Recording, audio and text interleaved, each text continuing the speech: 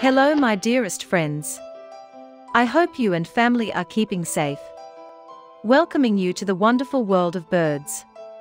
Will you be kind enough to subscribe, please? The collared falconet is a species of bird of prey in the family Falconidae. It is found in the Indian subcontinent and Southeast Asia, ranging across Bangladesh, Bhutan, Cambodia, India, Laos, Myanmar, Nepal, Thailand, Malaysia, and Vietnam. Its natural habitat is temperate forest, often on the edges of broadleaf forest. It is 18 centimeters long. Rapid wingbeats are interspersed with long glides. When perched, it is described as being rather shrikelike. The first description by a European ornithologist was published by George Edwards in 1750 as the little black and orange-colored Indian hawk. It was from a specimen that had been collected in Bengal and sent to the king's physician, Dr. Mead.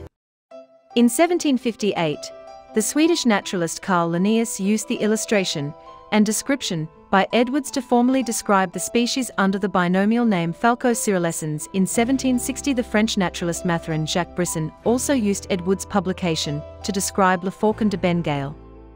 Although the white collar was not mentioned, the English ornithologist Richard Bowdler Sharpe believed that this was the collared falconet.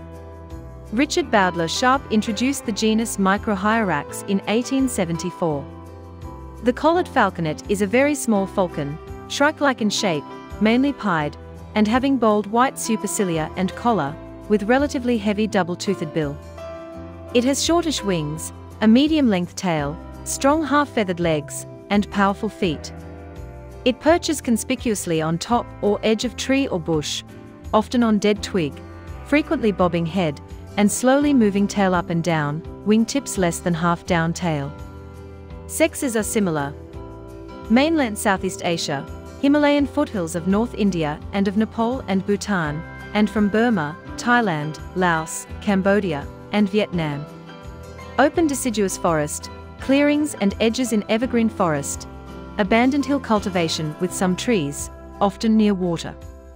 Mostly 200 to 800 meters, fairly regularly to 1,700 meters. I just hope it was a marvelous journey. Thank you for your interest in wildlife.